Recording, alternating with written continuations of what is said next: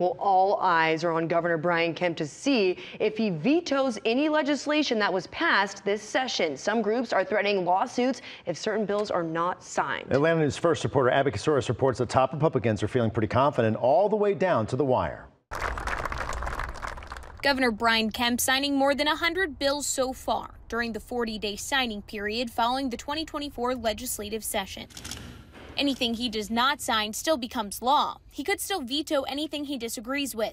The American Civil Liberties Union of Georgia saying they'll sue the state if the governor signs Senate Bill 189, an elections bill cutting down the number of required polling machines and expanding voter eligibility challenges. It's really unfortunate that this bill perpetuates the idea that there is something wrong with the counting of votes. Georgia's election laws passed in 2021 holding up in court. If we were concerned about all the legal challenges that we may get this session, we probably wouldn't have passed anything. The Speaker of the House, John Burns, says the big bills he wanted, the governor has already signed. School choice and funding for pre-K programs.